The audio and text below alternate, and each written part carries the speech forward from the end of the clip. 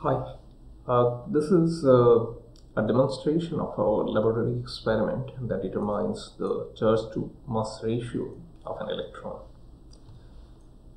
The working principle of this device relies on essentially using the Lorentz force. Now, the Lorentz force on a charged particle is proportional to the magnitude of the charge Q times a sum of two vector quantities. One is the electric field on the charge, the other is the cross product of the velocity of the charge and the magnetic field on that charge. Now, we actually use a particular setup to determine the charge to mass ratio which uses this Lorentz force. So what we do is the following. Let us suppose we have some area, some region in space where we have two parallel electrodes. Let's say we have a cathode and an anode. The cathode is heated up, and due to thermionic emission, the electrons released from the cathode and are attracted towards positively charged, relatively speaking, anode. So electrons are attracted towards anode because anode is kept, let's say, at a higher potential delta V with respect to cathode. Now, this negatively charged electron, as they are attracted towards the positively charged anode, and if you have a small hole in the anode, then some of the electron, they pass through this hole and become an electron beam. Now you see, in this anode, the electric field is very strong. So essentially the motion of the particle is determined by the electric field alone. Now once it comes out of this anode where we have negligible electric field, the remaining part, meaning outside this parallel plate, we set it up in such a way that we do have magnetic field outside. The magnetic field is going into this plane. So you see, it's going into the plane of the page. So the electron with some velocity as it comes out from the anode as a beam, it experiences the Lorentz force, the magnetic part, the V cross B part. So inside region 1, the electric field is very, very strong. We can ignore the magnetic field contribution. On the other hand, as the electron comes out of anode, it is in the region 2 where the magnetic field contribution is much stronger. The electric field is nearly negligible. It is negligible, let's say. Now what happens? As it comes out, the electron velocity, initial velocity at this point is perpendicular to the magnetic field.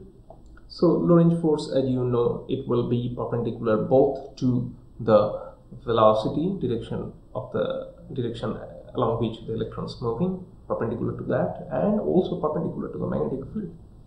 So essentially it follows, the force follows from the right hand rule. So if we draw a right-handed coordinate system with x, y and z as shown, then V cross B gives you a force along the direction of z, V and B being along x and y, as you see here. Now this force essentially makes the particle move in a circle. So force acts as the centripetal force, which makes the particle go on a circle, and the speed remains constant. Our target eventually is to determine the diameter of this circle. Now,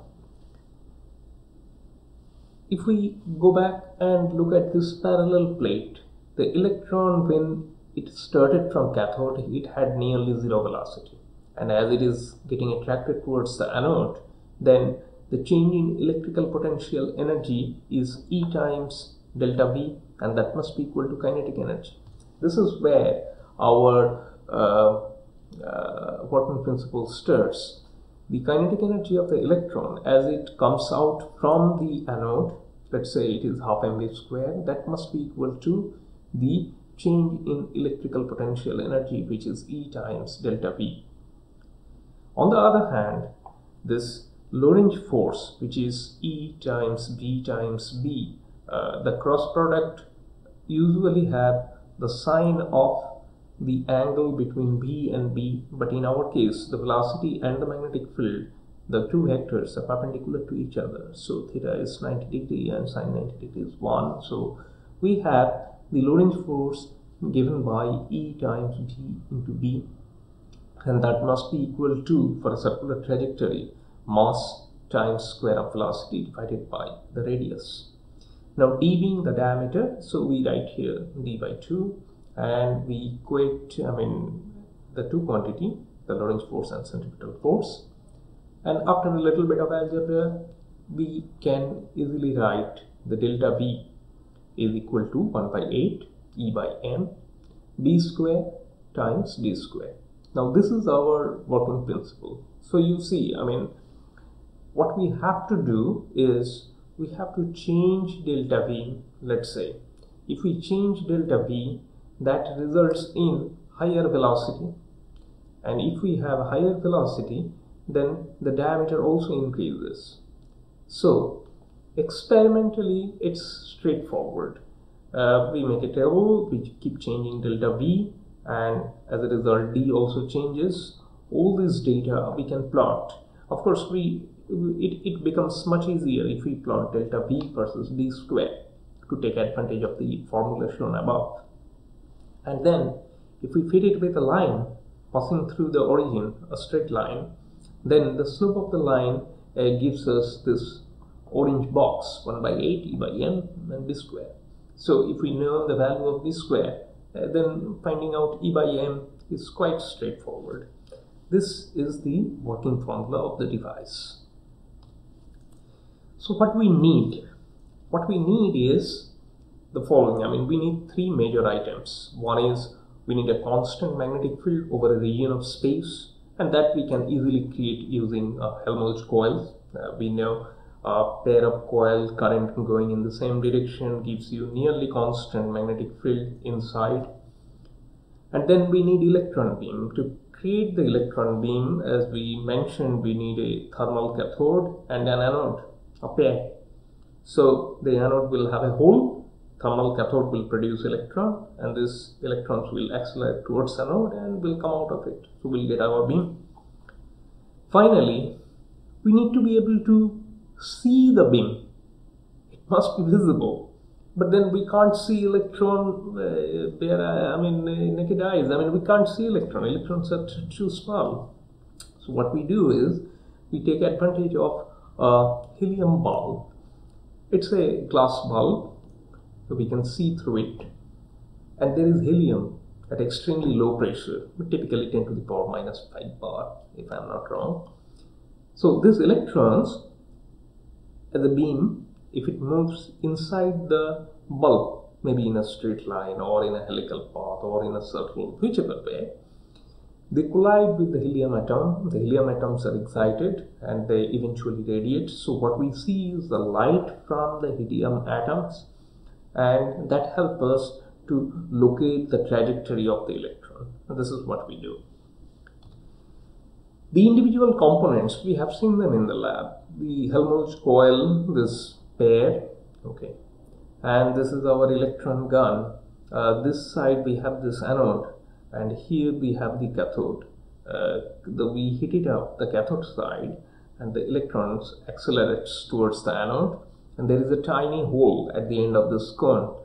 And then we also have two plates. We can keep them at different potential. They are called deflecting plates. So you can collimate or deflect the electron beam which comes out at the end of this cone, the anode, if you want to deflect that.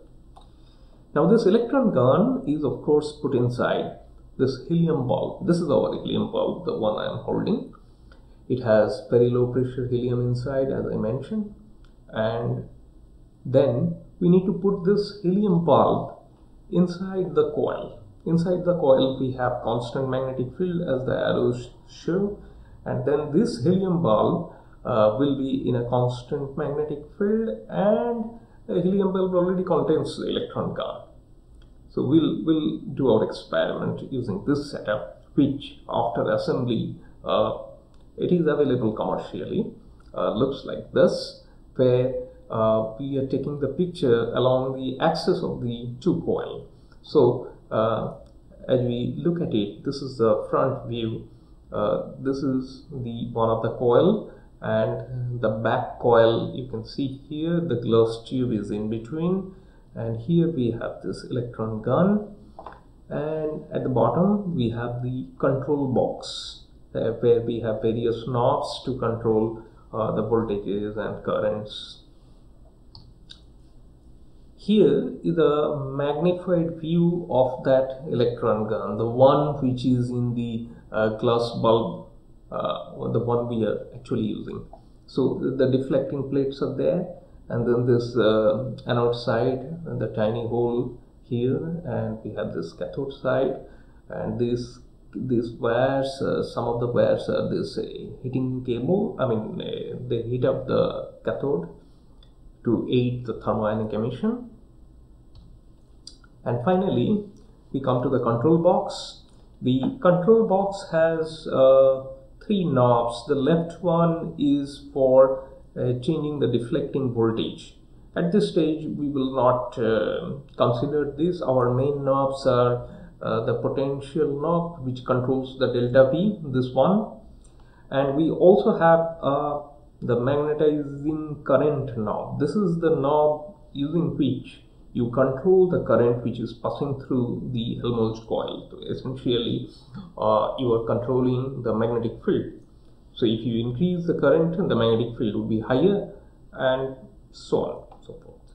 Of course, the direction of the magnetic field can also be controlled. This clockwise off and counterclockwise. The switch gives you the control of in which direction you would like to pass the current through the Helmholtz coil. And this is, of course, the main power button. Now, the first part of that experiment is to align the electron beam. What we mean is, the electron beam, as it comes out from the anode, it must be perpendicular to the magnetic field. Let's say magnetic field is this direction and the electron beam is in the perpendicular direction. Then we know that it will have, due to Lorentz force, it will have a circular trajectory. But what if the electron beam is not coming out perpendicular to the magnetic field? Then simple. You break the beam into 2 perpendicular segments. One is the component of the velocity along the magnetic field, and component of the magnetic field perpendicular to it. The one perpendicular to it will give it a circular trajectory, but then this circle must be moving forward because the parallel component of the velocity. So net result is we will have a helical trajectory, and you can see here, I mean, in this setup, this glass bulb, we can rotate it about the vertical axis. So as we turn it about the vertical axis, this orientation of this cathode anode or this electron beam which is coming out of the anode side, that will have an angle with respect to the magnetic field. So you can turn it. As you turn it, it will become, it will create a helical trajectory, and you will be able to see that. I mean, I have taken some pictures to show you that the helical trajectory is quite visible. So you turn it, you turn the bulb until the electron beam is perpendicular to the magnetic field, and when that happens, you have a perfect circle like this. So this is a nearly perfect circle. I mean, the electron beam is coming out from this end, and then it goes in a circle and then comes back. Our job is to find the diameter of this circle. So what we do experimentally is we keep increasing delta V, and for small delta V we have a small circle, then larger delta V we have a bigger circle, and as we increase further we have an even bigger circle. So we find the diameters as a function of delta V. It's simple. And then, but how we actually find the diameter? Well, the front of the coil, there is a removable scale with an eyepiece. The eyepiece has a crosshair at the back end, this end, and one more hair at the front end. So if you look through the eyepiece and align the crosshairs and make it exactly aligned with the circle, you can see the circle at the back. So this is for the experiment. I mean, if you switch on all the lights, this is what you see. I mean, it's not quite bright, so the experiment need to be performed at a slightly darker environment. But in any case, once you see the electron beam going in a circle, you need to find the diameter by moving the eyepiece from the left end to the right end. So you measure at the left end, then measure at the right end, find the difference, and that gives you diameter, and you do it for a different delta V. That is how the experiment is performed. So here is the working formula again, which I mentioned, that delta V you keep changing, measure the D, and then plot the data, fit it with a straight line passing through the origin. The slope will give us the value of E by M, provided we know B. Now what about B? Well, remember that magnetizing control, that current we showed one knob. Well, that determines that I, the current that you are passing through the Helmholtz coil, and it has certain number of turns which will be given to you. Typically we know that value between say 100 and 200 in a typical laboratory setup. A is the radius of the Helmholtz coil, typically again 14 to 15 centimeter, and mu naught is constant, of course. So this formula tells us approximately the magnetic field inside Helmholtz coil. Strictly speaking, magnetic field inside a Helmholtz coil is not constant. It is more like a constant plus a very slowly changing value. So usually we ignore that, but because that does not introduce a lot of error. But then, if our circle, remember the electron beam is big, so that it is not at the center part of the Helmholtz coil, it's bigger than that, then the magnetic field will have slightly different value, and we need to be careful there. So those aspects we will discuss separately, possibly in the lab. Now this is the formula that you use for calculating B, and so the slope that you determine is equal to 1 by 8 E by M, and then B square, and from there E by M is easy to calculate, and this is your final working formula. Thank you very much.